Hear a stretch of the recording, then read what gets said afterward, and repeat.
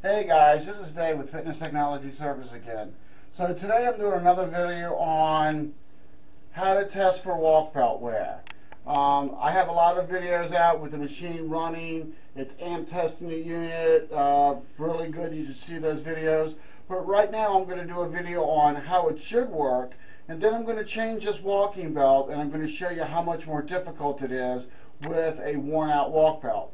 So right now, this is not going to be controlled at all by the treadmill. The treadmill is completely unplugged. I've even unhooked the main wire harness right here. So there's absolutely no input. So what I've done, I've even used a different brand. This is a Nordic treadmill, obviously. And what I've done is I've figured out which two wires are the positive and negative to this. So this console takes 12 volts DC. So if you trace these wires out, it will go down. It's not going to hook up to the machine at all. I'm just using it to really hold it in place.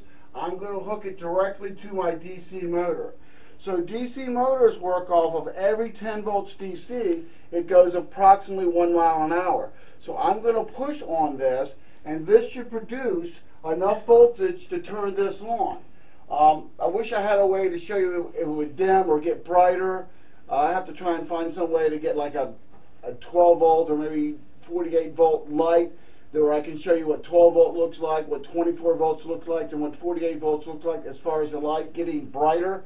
But right now we're just going to show you guys how this motor will operate this console without anything being hooked up to it at all. Alright, so here we go, and this will also show you where on the walk belt, because this is going to be pretty easy to do. So I'm going to just lightly push it. So right now I don't have quite enough voltage because everything's dim and shaky. See that? So now as I walk a little faster, see, not quite enough voltage. So it's probably getting 6 volts DC to it now. So that's what would happen at 6 volts.